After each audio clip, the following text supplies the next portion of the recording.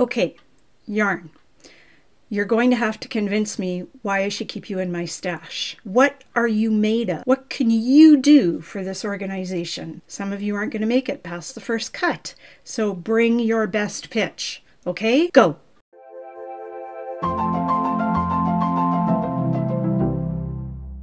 I've got an extra large martini today and I'm going to need it because I'm going to start this journey in 2024 of sorting through and curating my stash, which means I have to make hard decisions about what I'm going to keep and what's got to go. So, cheers. I'm Knicole. This is Knicole Knits Under the Influence podcast, and this is episode 10. Although it's episode 10, but it's also part 1 of my 2024 journey of curating my yarn stash. Now, I want to start off by saying I do not want to guilt anybody into having to do anything. So if you are happy with your yarn stash as is, that is fantastic. I have been happy with my yarn stash as it is for a long time, but lately I've been starting to feel like I don't feel guilty. I never feel guilty about my yarn. That is a non-starter. But I have been feeling like a little overwhelmed with my yarn stash, and that perhaps I have a lot of yarn that I'm really probably never going to use, and I want to free up space. I want to contain my whole stash on the wall behind me, and I want to be able to shop from that stash on the wall behind me and not have to go scrounging around looking for where the rest of my yarn is. Now, what prompted me to this was my lovely wicked stepmother, not wicked, got this book in early December, and I was visiting her house and she showed me this book and I was like, oh, that is cool. So this is The Joy of Yarn by Marie Green, who is Olive Knits. And you may be familiar with Olive Knits. She designs beautiful sweaters. And is there a yarn line? I'm not sure. Oscar, will you tell me if there's a yarn line for Olive Knits or not? I can't remember. I think there is. Oh my goodness, this is sad. Okay. Anyway, this book is about stash solution for curating, organizing, and using your yarn. So we are going to go through this process. It's going to take a few episodes to make this happen. There's a lot involved in getting this done. So we're going to start here. First thing I want to talk about is what I'm wearing. This is my loungewear. This is the Bloom sweater by Julie Hoover. I knit this, I finished it early on in my series of finishing my whips back in quarter of 2023. From September to December, I finished a whole bunch of whips that I had on the go. This was one of them. I finished it early in that process. Let's go with that. And I wore this for a reason, because this sweater is actually a good example of stash busting, which is one of the things that we will talk about in this series of going through my stash. So I incorporated 3 different yarns that I had in my stash to knit this sweater. I had this Manos del Uruguay, and I have 2 of them still marled together here, but I'll pull one apart. I had this kind of oyster colored Manos del Uruguay yarn that is called Serena. That is a blend of baby alpaca and Pima cotton.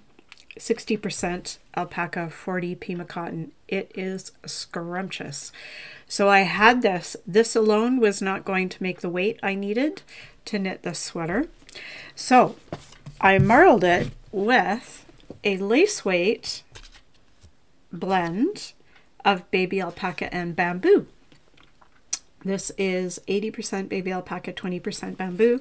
This was made by Northlight Fibers, who do not mill and sell yarn anymore, sadly.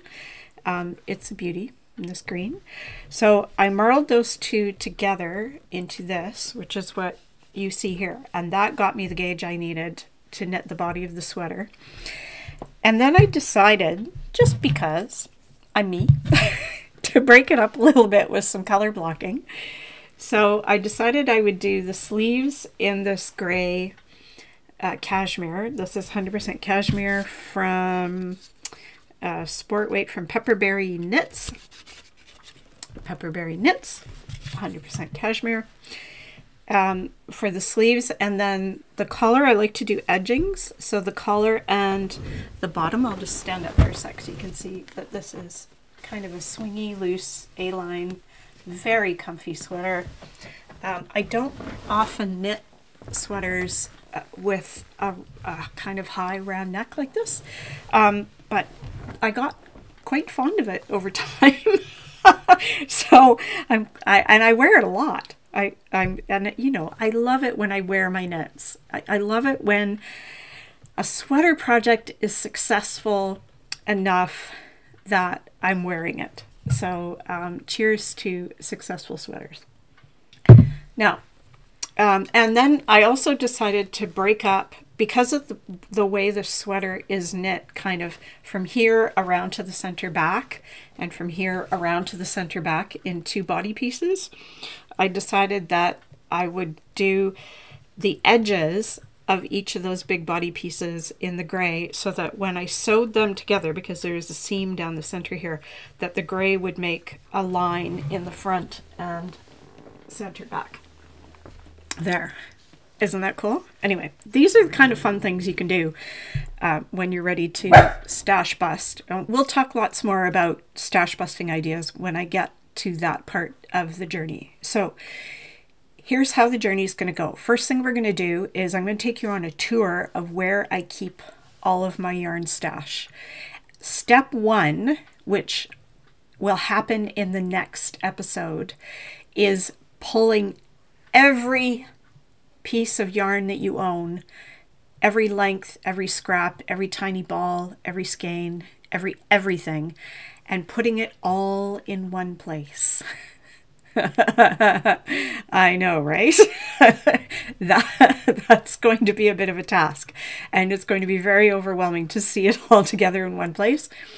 However, Marie says that's what you have to do so that you can sort it and organize it properly and really get the big picture of the yarn that you have. Then once we've got it all in one place, we're going to, I'm going to sort it. She gives you in the book lots of different options for sorting it and how you're going to organize it back into your stash. I prefer to sort mine by weight first, because most often, you know, I've got a pattern I want to knit, I'm going to go shopping. I'm always going for the weight first. So weight first, then color, and then I'm going to pull out all the things that I already know I'm putting aside for projects and put them together into projects into some kind of containers. Everything, like I said, is going to go back onto these shelves and nowhere else, except I'm going to keep 2 bins, and when we do the yarn tour, I'll show you the IKEA bins that I have under my cutting table. I'm going to keep those 2 bins for single balls that don't work on the wall and scraps and things like that, because I have reasons for wanting to keep little yarn scraps. And then containers. So how is it going to be in the shelving? Is it just going to be thrown in as is, or am I actually going to divide it up into different kinds of containers? What kind of containers I'm going to put the projects in, etc., etc. So we'll think about that when we get there. And then I inevitably I'm going to have a lot of yarn that needs to be rehomed. And depending on the kind of yarn, what it is, the value, the, you know, the usability, the etc. There's lots of different places that it can go. And one of the places it might go is I may rehome it to you. I may have some kind of, I don't want to use the Giveaway, I can't even spell it, word. Apparently it triggers bots that leave things in your comments. So we don't want to trigger any bots, but it's possible that some of that yarn will get rehomed to you, my friend.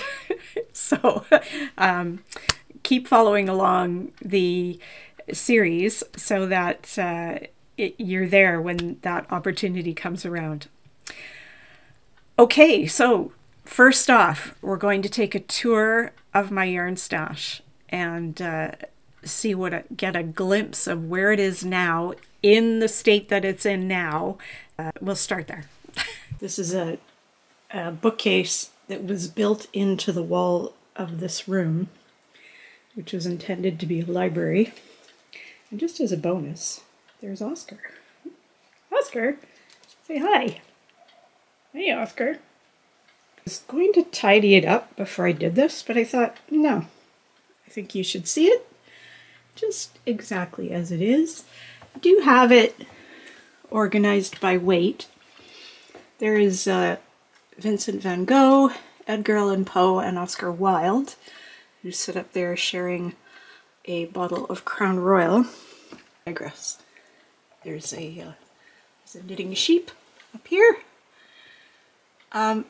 This side over here is mostly my fingering weights and some organization of specialty yarns. There's a whole bunch of Madeline Tosh. There's a bunch of Cloudborne fingering yarn over there. There's a basket of random stuff, some West Coast Yarn Company. There's a bunch of random fingering weight, more random fingering weight. There's some Mrs. Crosby over there. There's a basket full of Mochi Mochi kits and bits of yarn for Mochi Mochis. There's a bunch of random things down there. I think there's a bulky in that IKEA bin and some projects and some gnome kits and things in there. Down here is a bunch of bundled projects and sweater quantities. More kits and bundles. Kits and bundles. Kits and bundles and sweater quantities. A bit of yarn for the Cowichan sweater I'm going to make someday. And more projects kind of bundled up into these bags. So again, I do have it by weight. This basket is what do you call it? Lace weight yarns. These are my non-wool yarns, cottons, linens, etc. There's a few fingering weights up there. There's some sport weight there. There's worsted. There's DK over here. So yeah, it's kind of organized and it kind of doesn't look too terribly terrible, but it could be a lot better. Right, Oscar? Do you agree? Yeah, Oscar agrees. And down here, I have this basket of other projects, yarn that's been bundled for specific projects. Some things I've started and undone, some things I've swatched for and are just waiting for me to do something else. Anyway, there's a whole basket full. Look at this gorgeous Shibui yarn waiting to be that. You probably can't see it. There it is. Waiting to be that little tank. top for summer. I was going to knit that last summer and it didn't happen. Anyway, yeah, there's a grandpa sweater down there, yarn for a grandpa sweater that I've been meaning to make for like, I don't know, funky grandpa sweater for like 10 years. So there's that. There is some sock yarn in that bag down there. And these are IKEA bins of mostly leftovers from other projects. This one is heavier weights in here, and this I think mostly has worsted weights, a lot of leftovers from other projects in there. And before I forget, I knew I had some other yarn in here. Up here on the top of my handy dandy bookshelf cabinet are some IKEA shoe boxes full of yarn. So I gotta go through those too. Those need to go. Okay. And that's pretty much everything there is in my immediate office area for yarn storage. But there are a few other places on this level where I keep yarn. So let's go look at those. This is the closet in our guest bedroom. And as you can see, there is a box of scraps down there. There's a box of super bulky yarn in there that is such a pretty color that I cannot give it away. And there's a bag full of old-timey acrylic baby yarn that someone gave to me so I could finish up some projects started by someone who was deceased. And the projects were to go to a charity organization, so I finished them up and now I have these bags of yarn that need something done with them. Anyway, they will get done. Okay, now on to our last location. There's one last location where I keep some hidden yarn, and that's, I think that's a bin of Cascade Bulky, and I have no idea what's in that bag. That might just be a bag of bags, actually. All right, and in the same hall closet, there's one more bin of scraps in here. Okay, so that with whatever's in that bag and whatever's in that box makes up the whole stash. There it is. That's my yarn. So you can see it's going to be a bit of work pulling it out and putting it all in one place. I do have a spot where I want to put it, and then the kind of fun part, and I'm really looking forward to it, is assessing that yarn, really trying to decide what's going to stay and what's going to go, and coming up with a method for that, which we will definitely talk about in the next episode for sure. So what I want to know from you is, you know, if you're following this, and you please give me a thumbs up if you like it, but let me know, more importantly, let me know down in the comments if you also want to curate your yarn stash this year, and tell me why. So like, what are your reasons? I'm going to put a little poll in my community tab, and you can go in there and take a look and answer those questions. But talk to me about how you feel about your yarn stash. I want to know, you know, if you're struggling with it or you feel guilty about it, please don't. And I also want to know if you love your stash, exactly where it is and how you store it. Like, let's share ideas about how we curate and care for and love our yarn collection. I kind of want to stop calling it a stash and more of a collection. Stash has lots of negative connotations, doesn't it? Let's just stop calling it that. Although, you know, that is, again, part of the knitting vernacular, like I talked about before. So there we go. Let me know in the comments how you feel about it. And next time we're going to pull it all out and put it on the floor. I have a spot down below where I'm going to put it. And we'll take a look and decide what should stay and what should go. See you then. Bye.